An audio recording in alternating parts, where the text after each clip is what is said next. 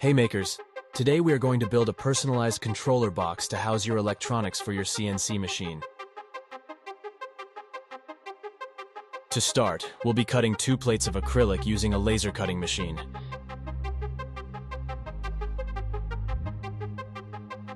These plates will be used for mounting the electronics and for the enclosure itself.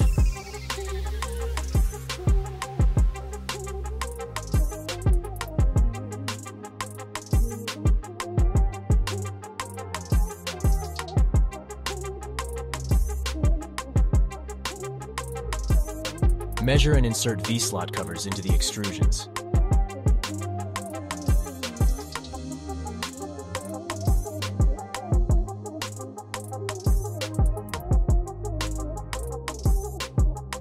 Now we assemble the frame of the controller box using our aluminum V-slot extrusions, available at Maker Store.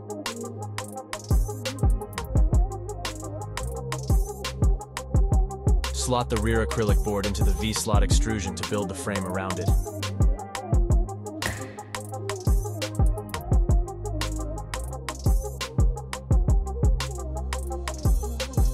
Connect the extrusions using the brackets, tighten the screws, and the box is done.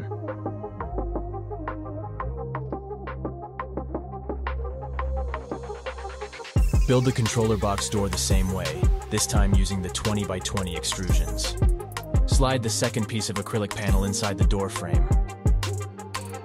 Connect the door extrusions with brackets and tighten the screws. Once that's done, we can install the electronics into the box.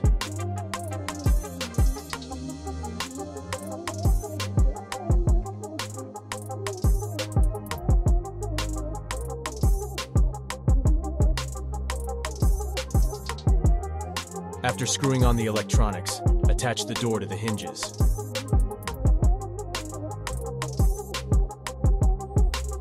Using a T-nut and a screw, add a latch to the box as a locking mechanism.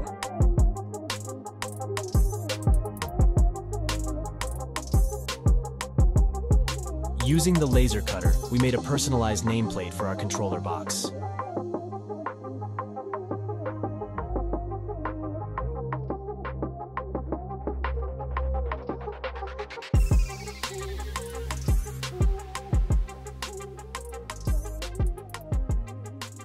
The last thing to do is mount the nameplate onto the controller box.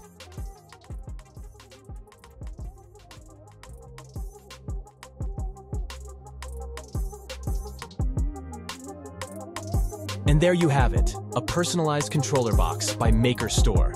If you want to find out how you can get your hands on a limited edition personalized controller box, head over to our website. From the Maker Store team, happy making. We'll catch you in the next video.